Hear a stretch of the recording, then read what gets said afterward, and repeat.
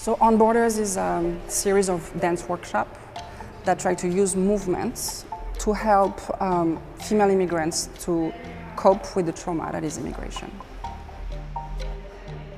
I decided to create a space to expand the conversation about what it means to be a female immigrant, what do we need, what are the difficulties we're going through, how is gender an extra layer of discrimination as in the whole process of immigration. We based our movement from our writing, our stories, our voices, the different languages we speak. The collective choreography is built, inspired by individual movements that we have come up with during rehearsals.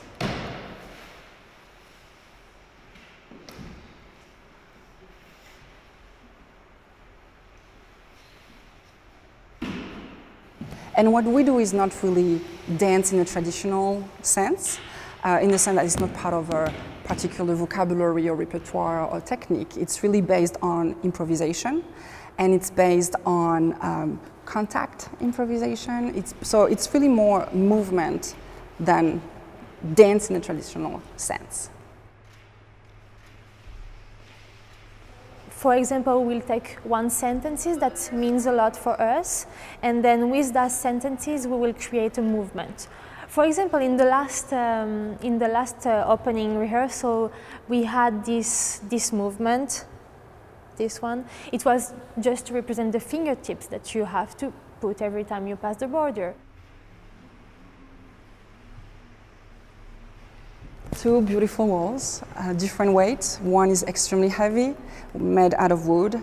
The other one is very light, made out of foam. And we're playing with them. What's the burden of an actual wall? Symbolically, but also plastically, you know.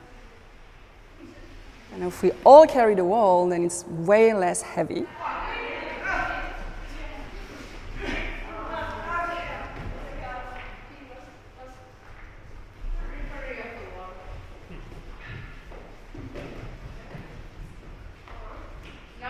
Most of the women, they are not dancers, and this is actually very interesting because when they propose a movement, it's very true.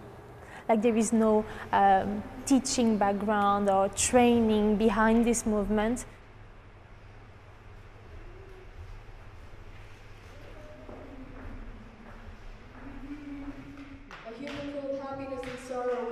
I love to dance because of my cultural background, but I'm new to this dance that tells like a story, like with movements and stuff. I'm a fast-paced dancer, and so we have to do these like really slow movements and like a moderate pace, but sometimes it's hard for me to like compete with it because I really like love to move to the beat.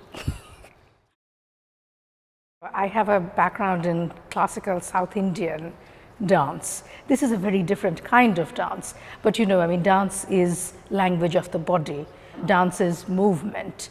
So in that respect, it's been fantastic exploring a different kind of dance to tell a different kind of story.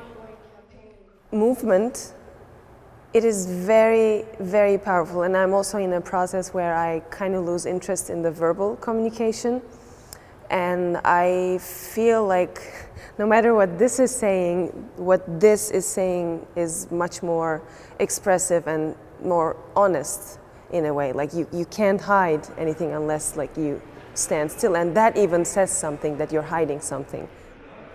Most of the dancers, they're from all over the world. So to understand each other, it's easier to dance together than maybe to speak. And of course, like the movement, I think it's the universal language. I should change my lack of understanding. These borders that we have created are also borders that we can flex. And that would be a big takeaway, I think, from the dance and from the project.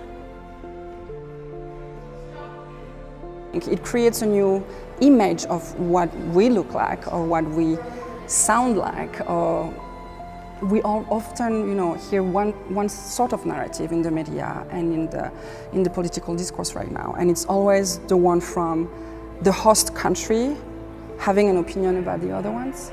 And I want to have those other ones that actually are in the host country, and what are those stories, you know? So it's not just about a mass of people, it's also about individualities within the mass.